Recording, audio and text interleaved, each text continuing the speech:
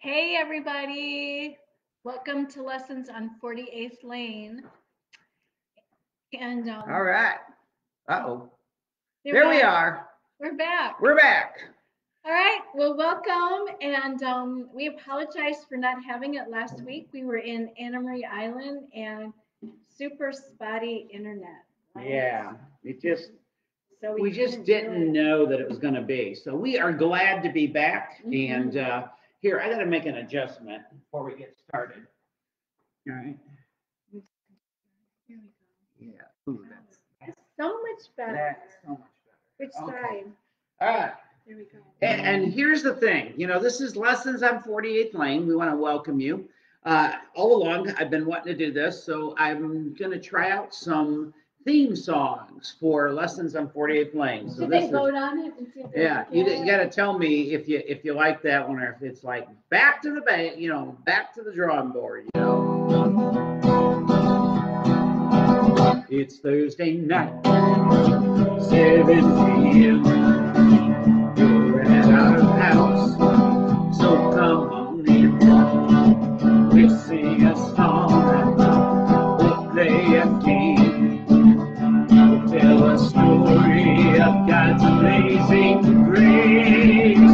'Cause it's listening at 48th Lane, yes, it's listening at 48th Lane, oh, it's listening at 48th Lane.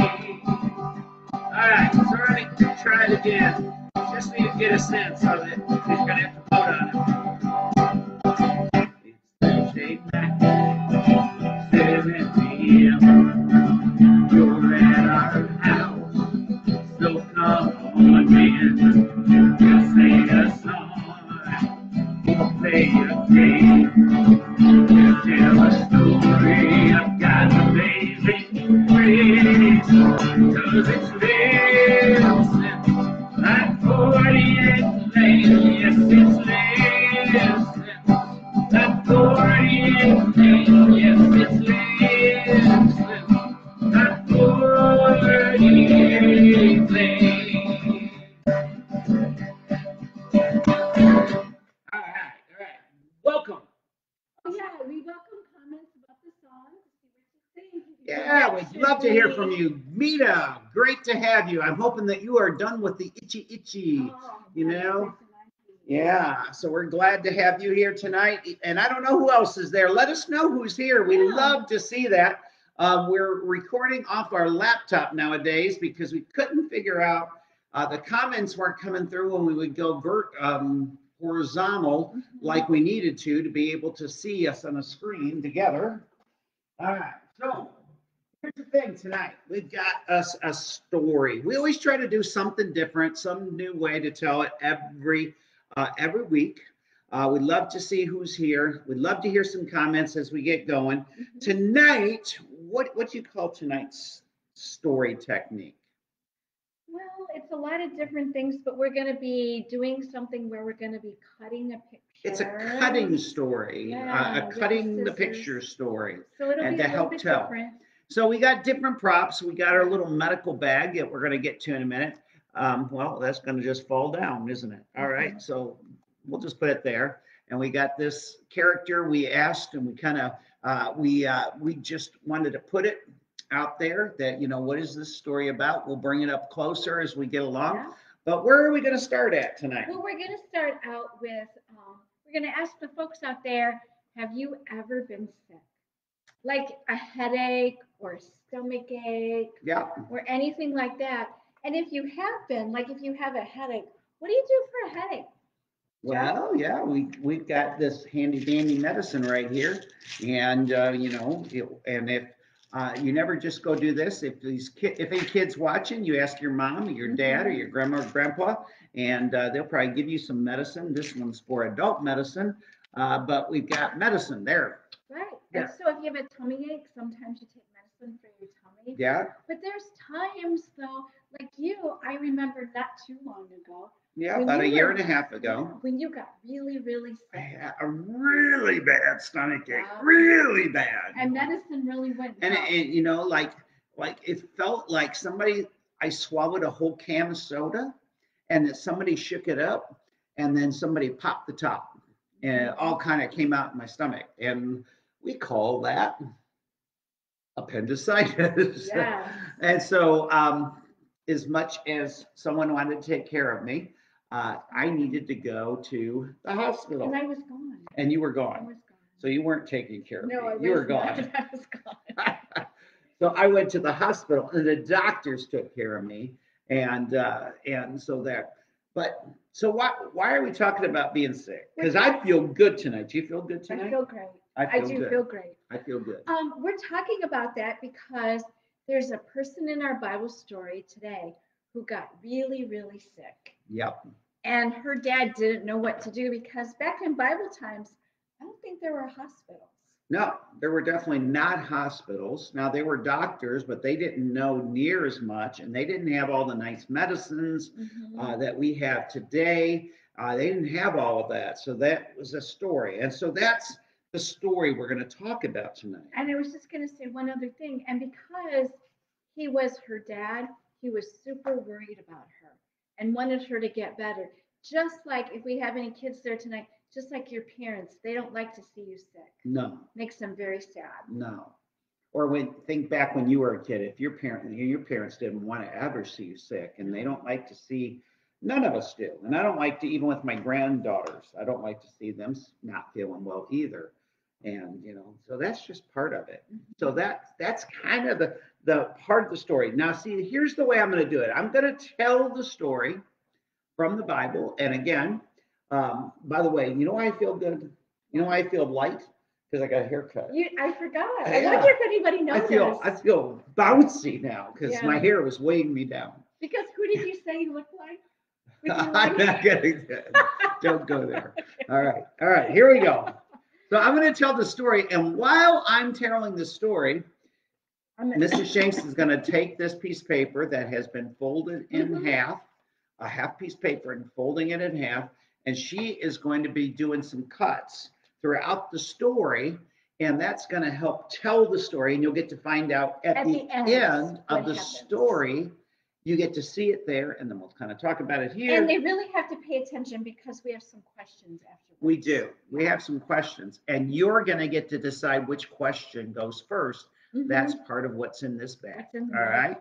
So this is the rock, scissors, paper night. Okay. I don't know where the rock is. I don't know either. I'm the rock. Okay. All right. Let's Rock. just start. Let's start. Let's Okay. start. Jairus. Oh. Okay. One day, Jesus and his disciples sailed across the Sea of Galilee. And so it's kind of a story by the sea again. And you know what? That's why we were going to do it last week, because we were by exactly. We're by the Gulf of Mexico. Yes, we were. All right. By the time they reached the other side, a big crowd had formed because they wanted to hear Jesus speak. And in the crowd, right in the middle of the crowd, somebody pushed forward, and this man's name was Jairus. Was that on the teaching stops where we were at in the Holy Land? I don't remember that being. Yeah, I don't know. Because it doesn't say what town it is. Okay. So I don't know if it's at Capernaum. If it was at Capernaum, we were in Capernaum. But Jairus pushes forward. He's the ruler, and it says the ruler of the synagogue, which means he was kind of the head guy at the synagogue. And the synagogue is the name of kind of the Jewish church where the Jewish people would gather together to worship when they weren't in Jerusalem for the temple. This was wherever towns they lived in. If there was enough Jewish people living, they would form a synagogue. And that's what he was. And Jesus was speaking, but Jairus ran up to Jesus and he fell down at his feet. And that was a way in those days of showing deep respect for somebody because you're going to ask him something. And so Jesus stops speaking and he listens to what Jairus says. Jairus says, Jesus, my little girl is really, really sick. In fact, I think she's dying. So please, please, please come and lay your hands on her because I know that if you will, she'll be healed.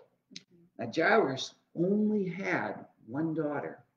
and she was very, very sick. And she was about 12 years old. So you can kind of really feel for Jairus because he's really concerned. And so he's rushed to find Jesus and he's pleading for Jesus to come. So Jesus gets up. He stops all the talking and all the teaching. He stops what he's doing and he says, "Yes, I'll go." And they get up and they start to head towards Jairus's house. And Jairus, and all the disciples are following him. And many of the people in the crowd want to see what's going to happen. And so they're crowding around Jesus as he walks because they're so excited to see him. And all of a sudden, there's a woman who had a disease, and she had had that disease that no doctor, there was no medicine that could cure her. And she had been sick for years and years and years, and she had spent all her money on doctors and trying to get better. But she thought, if I can just touch Jesus' robe, I will be well. I'll be healed. And so she kind of goes up in the crowd, she pushes her way through, and she touches the end of his robe. And everything changes. Immediately, she knew she was healed. And she felt well again, well for the first time in years and years and years. But Jesus stopped, turned, and said, "Who touched my robe? Who touched my clothes?" And the disciples are going, "Jesus, there's a huge crowd where there's people everywhere. Everybody's touching everybody." Yeah. I mean, this was not the days of social distancing. No. This was just like you're in the middle. Think about a time when you were in the middle of a crowd and there's people everywhere, and everywhere you move, there's bumping and so the disciples can't understand for a moment. And this woman, she realizes that Jesus knows, but she's too afraid to say anything because she's wondering if he's going to say something bad about her because she was sick in those days. She wasn't supposed to be out among people. And right now, like if you have this COVID, if you have coronavirus, the last thing you want to do is be out with people. You want to be home. And in those days, they thought anybody that was sick should always be home. And what she had wasn't contagious. It wasn't going to get anybody else sick, but that's the way they thought. But finally, she knew she couldn't deny it anymore. So she said, "I'm the one. I'm the one who touched your robe." And Jesus, instead of yelling at her, he says, "Daughter, your faith has made you well." How cool is that? But what about Jairus and his daughter? Well, and I'm sure Jairus is thinking, "Jesus, why are you stopping? I've already told you, my daughter, she's really, really sick. Yeah.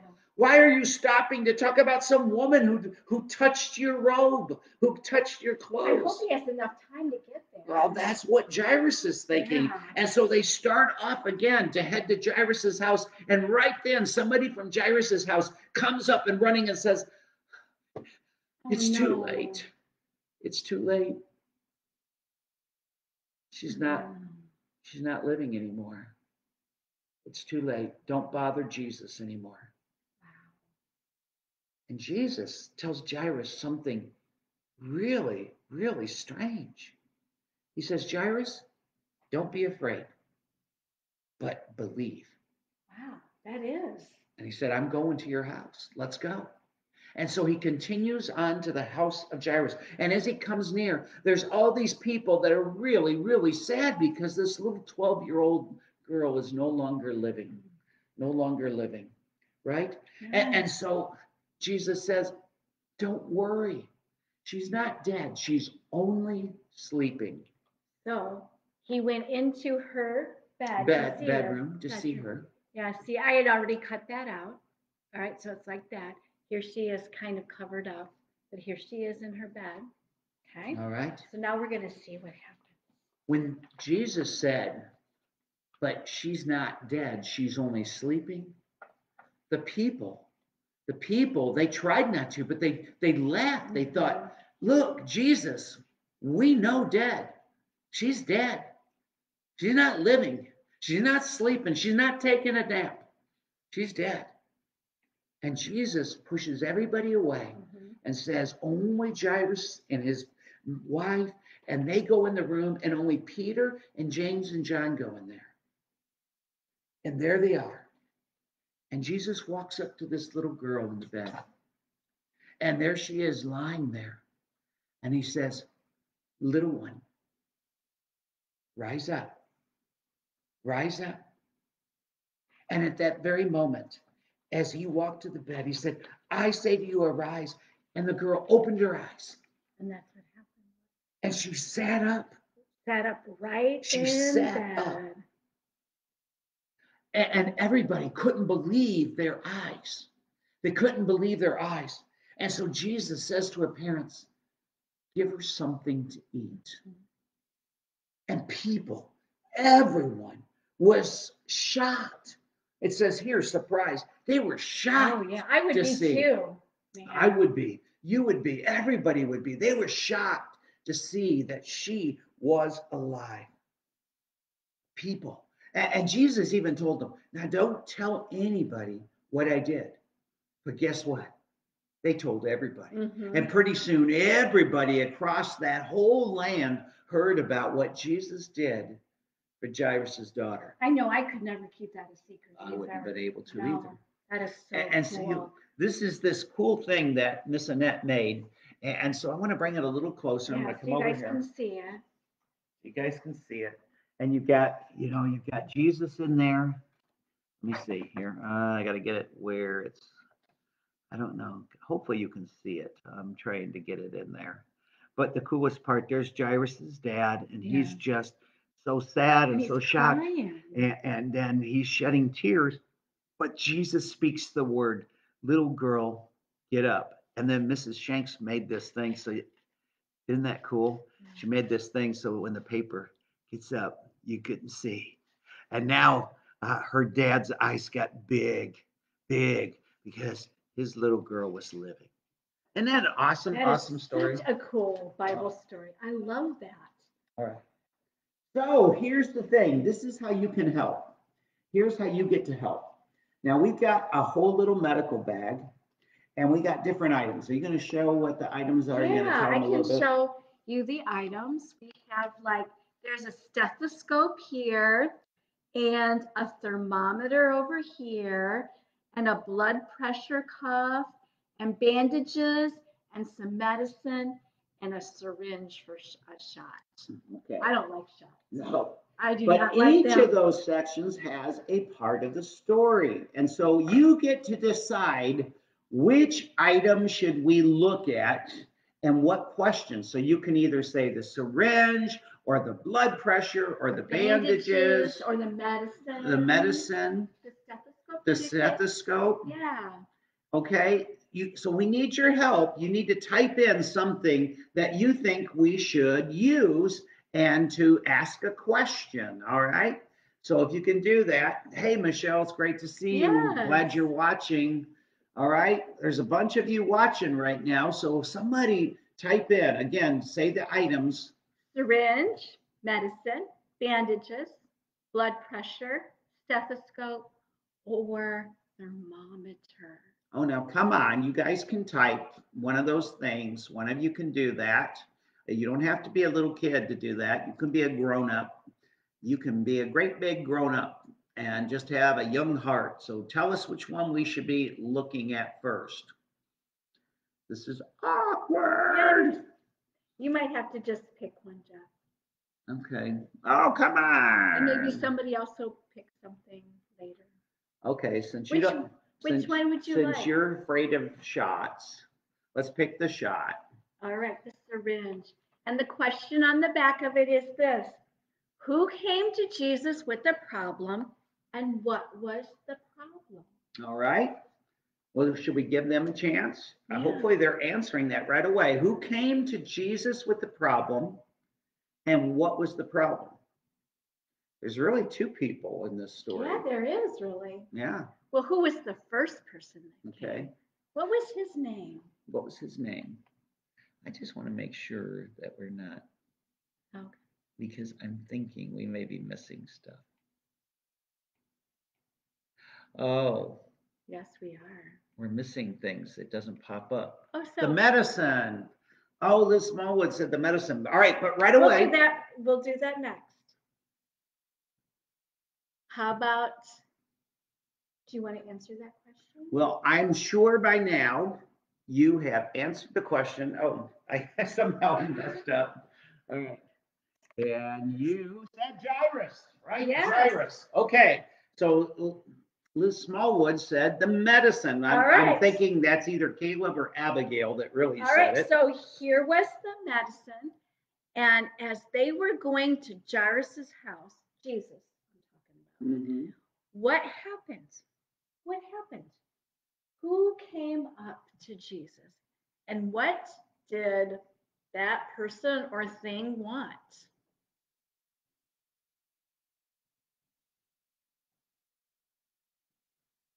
Any ideas?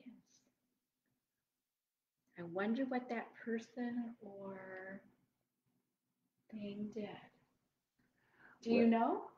I think I know. Okay, what's the answer? Well, the woman came and touched his robe because she thought if she could touch his robe, she would be made well. All Very right. good. So what's the next one? Oh, Um, stethoscope. Do the stethoscope. Okay. I like the stethoscope. Okay. And quite honestly, if I had to type it, I'm not sure I know how to spell it. Here it is, the stethoscope. The question for that is, oh, this is a good question for you.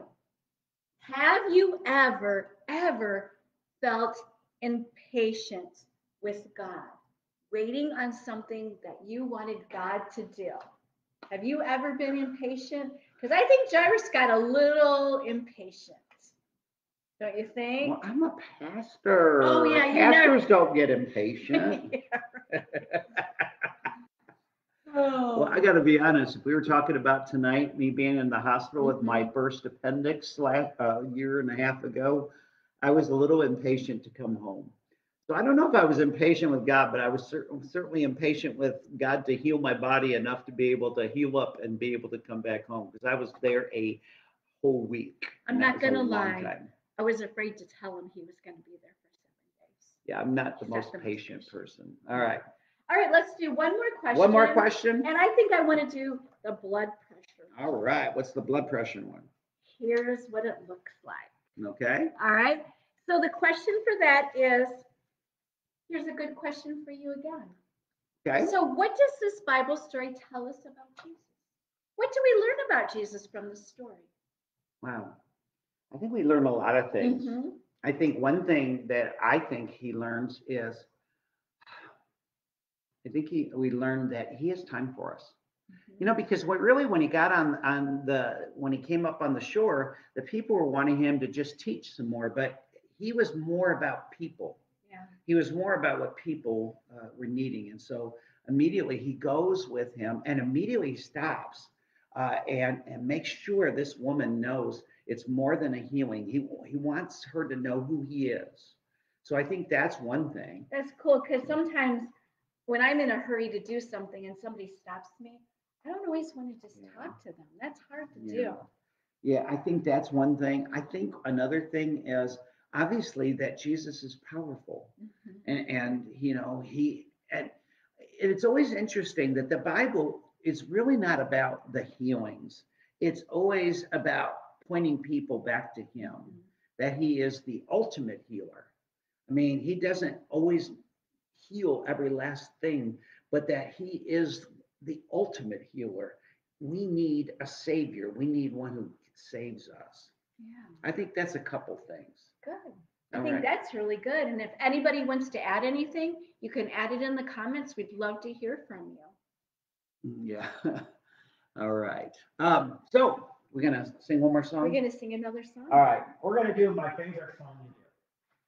Because not only was Jairus' daughter, and I'm really sad that one of these days we're going to find out what her name was because we don't know. No, that's really It never gives us her name. Or the woman's name. Or the woman's name. Yeah. Wouldn't it be awesome in heaven to be able to just hang out with some of these people and hear their stories and hear more? So maybe that's a good question you can ask the folks would like, besides Jesus, who would they want to meet Yeah. in heaven?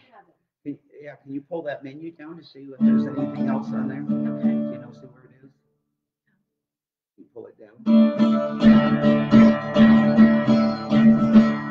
Oh, Caleb says he heals us. Absolutely. Good job. Good job. God didn't know he is alive. God's not dead. No, he is alive. God's not dead. No, he is alive. God is alive. Now, I think most of you have been on this before and probably heard this song, but every time we add something, first time through it's clap, clap, next time through it's stop, stop. So it's really good if you're standing up. God's not dead, no, he is alive. God's not dead, no, he is alive. God's not dead, no, he is alive. In my feet, some stomp. In my hands, clap, clap. God is alive. All right, this time, feel me in my eyes, big faith. God's not dead, no. Oh.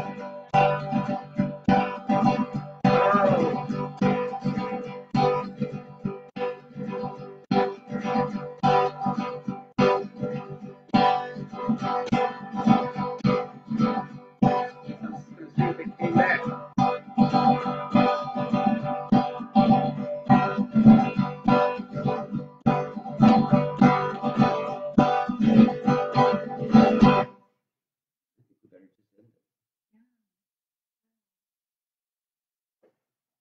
I don't know what that's about.